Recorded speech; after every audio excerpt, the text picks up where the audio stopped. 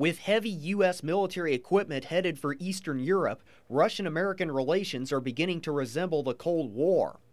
How do you believe we should approach our relations with Russia going forward?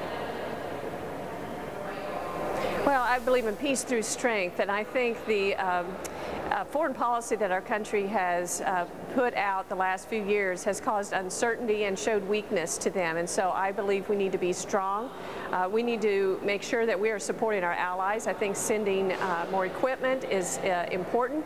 Hartzler also criticizes current federal law requiring agricultural products to be labeled with their country of origin. She's co-sponsoring a measure that would repeal labeling requirements for beef, pork, and chicken. The House recently sent that measure to the Senate. The reality is consumers really aren't looking at those labels very much, and it has jeopardized our position with our most important trading partners. The Senate on Wednesday sent President Obama a bill that would streamline his ability to negotiate trade deals. But the House hasn't sent over a companion bill to cover the costs of retraining workers whose jobs are displaced by trade. Hartzler calls that measure redundant.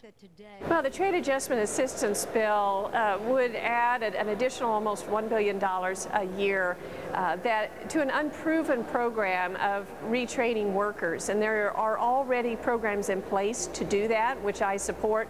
The Senate has not yet held any hearings on the country of origin labeling bill.